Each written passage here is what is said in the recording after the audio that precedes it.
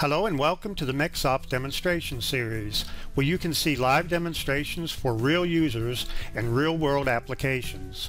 For more information about our products or to schedule your own live demonstration, just give us a call or visit us at www.mecsoft.com. This video shows VisualCAM 2016 for SolidWorks being used to machine a door panel using both 2.5 axis and 3 axis toolpaths. Without further delay, we invite you to sit back and enjoy the demonstration. Okay, so what I'm going to do here is first go ahead and start up SolidWorks. We have SolidWorks running different versions. I have 2012 all the way up to 2016. So our VisualCAM module will run in SolidWorks all the way up to the latest release 2016. So we go as back as far as possible. So currently we can go as far back as 2010. So customers who are not on the latest version of SolidWorks can still run our CAM solution within SolidWorks. Our VisualCAM for SolidWorks is a certified gold CAM partner product for SolidWorks. It runs inside of SolidWorks 2010 through 16, and we have both 64-bit and 32-bit platforms available. So if you have a copy of SolidWorks that is 32-bit, runs on 32-bit Windows, you can still run our CAM plugin on it. Now, what I'm going to be demoing today will be VisualCAM 2016 for SolidWorks. This runs in SolidWorks 2010 all the way up to 2016. Okay, so when you bring in a new part into SolidWorks, when you select the new File New button in here and load in a new part, you will notice that the milling interface, the CAM interface, automatically appears within SolidWorks. You'll see a new tab at the top. It says VisualCAM 2016. And you will have access to milling and turning modules. So we offer two modules in SolidWorks: milling for 2 to 5 axis CNC milling and routing applications, and you have a 2-axis CNC lathe or a turning center. You can also add on the turning module to it. Each of these modules are licensed independently, so you can basically get the modules that you need for your application needs. You'll also notice that the VisualCAM entry appears under Tools, and then you'll see VisualCAM right up there, and you have the different modules. We have mill and turn, and mill is correctly selected. So the mill browser appears right next to your Feature Manager design tree. So if you switch from your Feature Manager design tree to VisualCAM by just clicking on the tab, you'll see the mill interface, and as you drag the browser, the width of the browser, or resize it, you'll see the mill interface right in here. We have the machining operation browser, which appears right up here on the top. We have two main tabs: Program and then Simulate.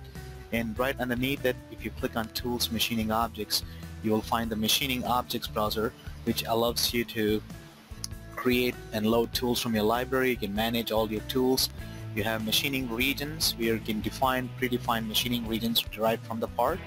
We have hole feature detection for drilling and pocketing holes, and we also have knowledge bases where you can load operations that you programmed and apply them on family of parts. So we'll go through the interface. We'll try to bring in one of your files and see how best we can, try to program it. Any questions so far? No, I can't think of any. All right. Now I did receive your files in here. So first, let's maybe start with the door sample in here to start with, and then we'll take a look at some of the other files. Would that be okay? Yes. All right. So I'm going to select the door sample part and then select Open. And VisualCAM's plugin will automatically run if you're working either in inches or millimeter units. If the model units that you currently have is not in one of these two units, it'll automatically say that its units is not being supported. So what we can do here in SolidWorks is go up to the units, and you can click on Edit Document Units, or you can just pick whether you want to work in inches or mmGS for millimeters. Do you have a preference on the units? No. Okay. Would you prefer working in inches?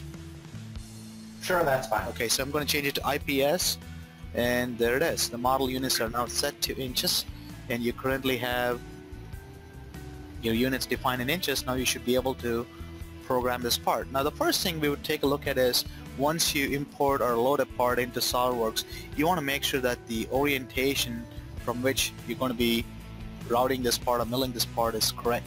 So if you take a look at it here, looking down from the top view, you want to make sure that the Z-axis is normal to that face, right? Mm-hmm. So the way you currently have it set up is your Z-axis is normal to one of these faces. You can look at the orientation of the Z-axis. So basically, you want to make sure the Z is rotated. So rather than having to rotate the part in SolidWorks using the move, copy, or transformation tools, what you could do here is in your machining browser we have an option to click on machine, and now we can change the orientation of it. One of the ways to do it is using the spin angle and selecting the rotational axis, or you can even use select the surface. You can pick a surface or a face on the part, and you'll now notice that the Z-axis will be normal to that. So in this particular case it's using the normals that points to the bottom of the part. So if you want to flip it over, you can basically specify an angle in here, and you can say you want to flip it over by Y by 180. So basically a Z is up, pointing normal to it, looking from the direction that you want it to be, right? Once you establish that, you can also establish your X and Y axis orientation. So I want to have my X axis align parallel to this edge, and then the Y axis over to the other edge, and then you pick OK, and there's the new orientation of your coordinate system right there. So in just a couple of button clicks you can orient your coordinate system. Any questions? No. Okay, in the next step we are ready to select the machine tool you're going to be working with, and I'm told that you have a Shop Saber CNC, so we'll select the Shop Saber post from the list. We have two post processors, one's with a machine that have automatic tool changers, or if you have a machine that has a manual tool change, you can pick the Shop Saber Win CNC from the list. Would you be able to tell us if the machine has an automatic tool changer? Yeah, I have a tool changer. Okay, so we'll pick the one with the automatic tool change, and I believe their extensions are .tap for output files. You can use NC or TAP or any of the preferred extensions, and then you pick OK, and there's the post processor defined right in here. So in the next step we want to define our stock workpiece. We can click on stock and we select box stock. So VisualCAM's mill module is offered in 4 different configurations. We have standard, we have expert, professional, and premium. Standard includes 2 and 3 axis milling. The professional configuration offers advanced 3-axis milling. It also includes 4-axis and positional or index 5-axis milling, so which allows you to program from multiple different orientations. Our expert configuration is basically the same as standard plus the 4-axis capabilities added to it. The premium configuration is ideal for programming simultaneous 5-axis machining, so it has all the features of the Pro, plus it offers simultaneous 5-axis milling. So we're going to be starting out with the box stock in here. So when you click on stock and box stock, and when you hit copy model box, the system will automatically compute the extents of your part that you got in here and let you know what is the minimum size of stock blank you would need for it. So it gives you a length, width, and height. Do you have a recommendation on what size you'd like to use for it? This is actually modeled incorrectly. This is actually a 5-piece. Those are 2 separate door panels that are actually individual parts. Okay. So these 2 panels are individual parts right here? This piece here would be one. Okay, let me also go ahead and give you keyboard and mouse control so you can... There's going to be about 15 pieces there. Okay. So basically each of these are, it looks like an assembly of parts, right? Yes. Okay. So let's say for example... This model is an example. Okay. Okay. So basically this is one piece in here, what I'm looking at right there, right? Absolutely, yeah. Okay, and I can see those joints in here which basically have been, you may have used some mates in your assembly mode to, create it into one assembled part, and then you export that, you may have saved it out as a part, right? Yes. Okay, great. So let's say, we'll quickly go through maybe a couple of steps in here, and then we'll load in one of your individual parts and see how best we can program it, okay? Okay. So what I'm trying to explain or show here is the workflow, how you'd be able to program within SolidWorks using our CAM plugin. So once you establish the stock, the dimensions of your workpiece here, you could say your stock is much larger than the part. You may want to have maybe like a 28 by 28 inches so you don't leave a factory edge around it. Then you can also change the height or the thickness of the blank if you want to use a larger piece of blank, so you can run like a facing operation to clean it up. So I'm going to pick OK here, and there's the stock blank as you see it right there, and there it is. There's your workpiece. Now the next step you want to do is align the stock to the part. So you click on align, and you can choose to have it align centered, so you can basically clean up or remove material from all the 4 sides. And then you pick OK. Now you got the stock defined. You have your post-processor set and the machine is defined as 3 axis. In the next step, we want to establish the origin. So typically, when you're starting out with a rectangular blank, it's probably easier to establish the origin to one of the corners of the stock blank, or you could even put it in the top dead center as well.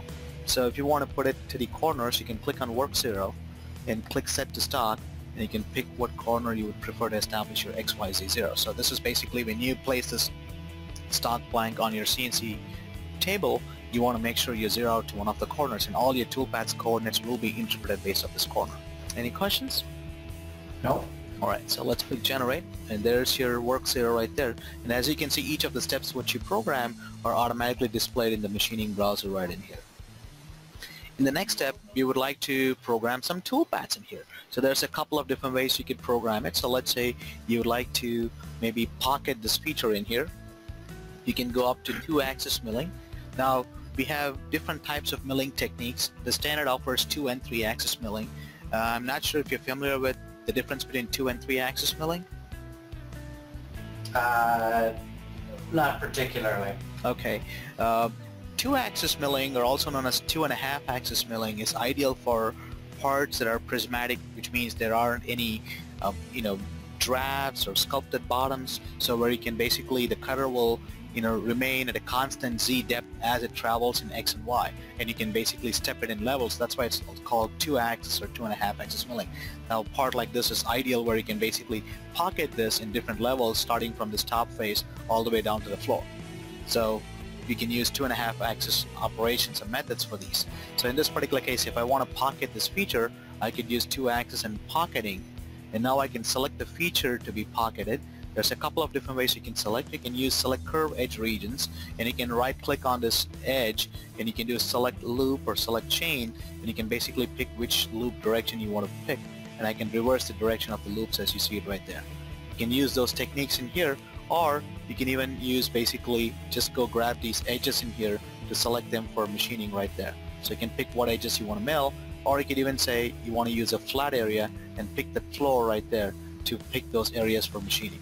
So there are different ways you can select features for machining in here, right?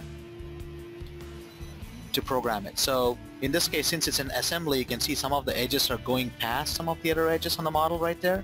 So you may want to have an edge that basically is restricted to these areas only. So you can also additionally create some sketch geometries if you'd like in SolidWorks by going into your sketch tools, and you can say you want to create a sketch on this face, and you can actually go put in a rectangular sketch, and you can basically grab these corners or endpoints that you want to use for the sketches, or you can even use the convert entity tool in SolidWorks to basically select the sketches that you want to use for defining these boundaries for pocketing or creating a pocketing operation for the toolpaths in here. So I'm going to pick these in here, accept those, and you'll notice that it created the sketch, and we may have to do some trimming in here to trim out these entities out right there.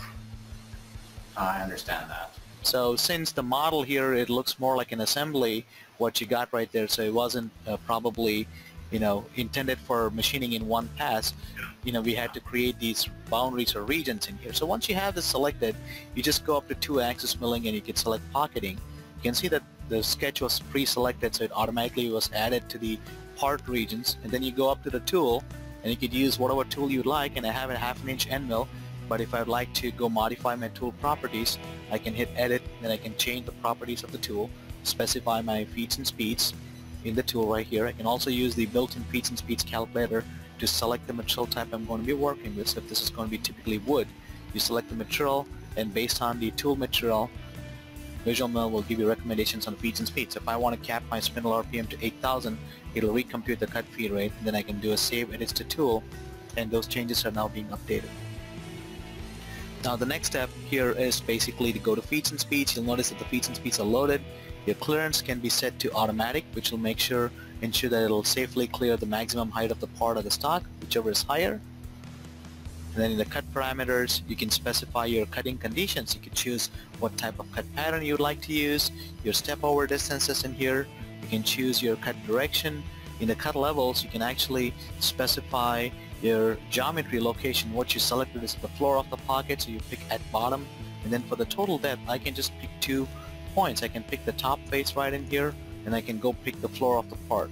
So it determines the total depth as 5/8 of an inch, and this 5/8 you can specify how you'd like to cut it. You could say you only want to go in steps of maybe 3/16 per cut. So it'll distribute it into equal passes. And then you can specify your entry and exit. These are your lead in and lead outs. You can ramp along the path. You can specify the ramp height in here, and you can choose the type of ramp, and then you hit generate, and it'll automatically produce your pocketing toolpath right there. So this type of technique is called 2.5 axis milling, where the cutter remains at a constant Z as it travels in X and Y. So it's basically pocketing or hogging all the material out inside that area. So now when you go to your Simulate tab, you can select the stock material, there it is, and you can select the operation, and when you hit the play button, it shows the material removal in progress. You can also display your tool holder while it's simulating right there. So there's your pocket operation, which is basically hogging or clearing all the material out in levels or layers. And there it is. Now this is one of the ways to program the toolpath. Now if you'd like to automatically program all of the features in one pass or one operation, you could actually program it using like a 3-axis toolpath in here. You can actually basically just pick a boundary and just program it using a 3-axis toolpath. So one of the ways to do that would be, in this case, if I want to not cut past the extents of the stock, I can create a boundary in here. So I can go to 3-axis and choose horizontal roughing.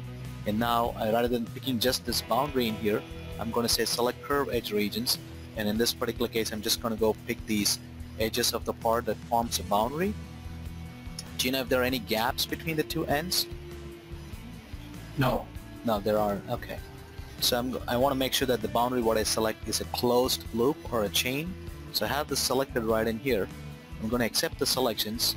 I'm going to go into my tool, grab the 1/2 inch end mill, set the feeds and speeds, set my clearance, and in the cutting parameters I can set my cutting conditions in here, and also I can control the step over and the step down, and then say pick clear flats. It will automatically clean up all the flats. So in this process, it automatically computes the roughing toolpath, and there's your roughing toolpath. So you can notice that the system automatically computed the toolpath based on the part and the stock geometry. So rather than program it as several different pocket operations, you can program it all in one operation like a horizontal roughing. So there's the roughing toolpath. So you can see that it's already roughed out in levels.